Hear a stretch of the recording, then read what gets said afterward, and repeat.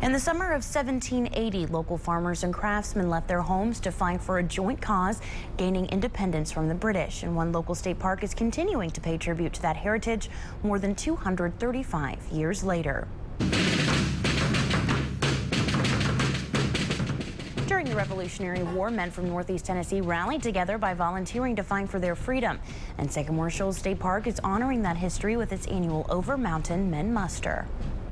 We want to honor those men and women who gathered here at Sycamore Shoals just by paying homage to their patriotism and their love of liberty over life. The event featured reenactors and speakers all working to keep the tradition alive for generations to come.